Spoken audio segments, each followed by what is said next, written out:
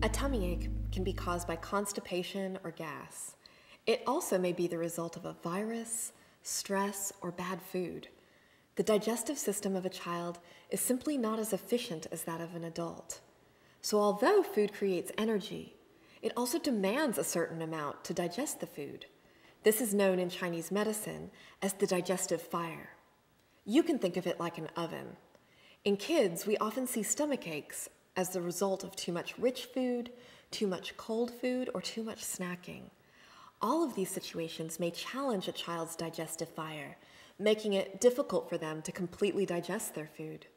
As a result, there's pain or food stagnation in the belly.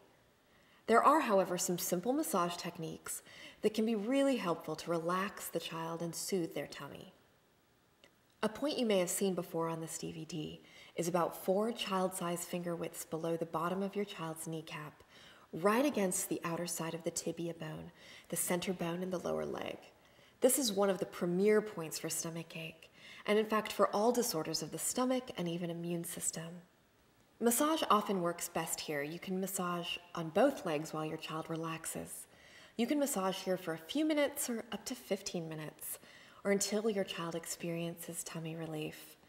Just the other day, I used this point on my son, and it worked within about 3 minutes. 2 other effective ways to calm an unhappy tummy are to use tummy circles and spinal rolling. Have your child lie down comfortably on his back. Then, with the pads of your 4 closed fingers or the palm of your hand, gently push while rotating your hand to make medium-sized clockwise circles around your child's belly button. Continue in a clockwise direction 50 to 100 times, or for a few minutes. Have your child lie down on his or her stomach. They can leave their top on or take it off however they feel the most comfortable.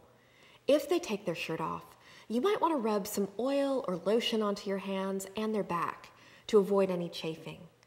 Start at the top of the neck and firmly but gently grab the skin and muscle at the base of their neck, as though you are gently about to knead some dough. Rolling your fingers forward toward you, gently work your hands all the way down your child's spine, continuing the grab, roll, and release. Repeat this process at least 3 times going downward. If your child finds this technique in any way uncomfortable, you can also take the pads of your fingers and just massage down the sides of your child's spine, about 1 inch to 1.5 inches away from the spine. In acupuncture, this still hits points corresponding to every organ system in the body. Also, feel free to do your own combination of the 2 techniques and take some time with it if your child is finding it relaxing. My son enjoys it for about 10 minutes. Some of my clients like their parents to do this every night before they go to bed. It is great for their immune system, so that's up to you. Spinal rolling and spinal massage serve the really nice and important function of relaxing your child. They also stimulate your child's central nervous system. All organs in the body connect up to the nerves exiting your spinal cord. So in essence, what we're doing is stimulating every organ in the body to function optimally. Additionally, you're encouraging lymphatic flow. Finally, this technique accomplishes a lot. You're affecting your child's autonomic nervous system, the system in your body that's responsible for a lot of automatic functions, including immune response and mucus production. In my experience, the results of these techniques are maximized by consistency. Just 5 to 10 minutes daily can make a huge difference. Some food remedies for a stomach ache include ginger. You can give this to your child as candied ginger, ginger tea, or ginger ale. Mint tea with honey. If following a meal your child's stomach is upset, you can try digestive enzymes. Our favorite in this situation would be the enzymes from papaya and pineapple, called papain and bromelain. Alternatively, a small bowl of pineapple or papaya can soothe an unsettled tummy. The other consideration in any tummy issue is your child's emotional state. The stomach has more nerve endings than any other organ besides the brain.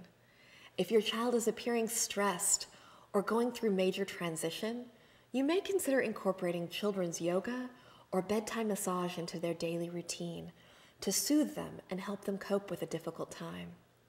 You may also want to check out the section on what to do if your child is overtired or overstimulated, and establish a routine that will help to soothe their nervous system.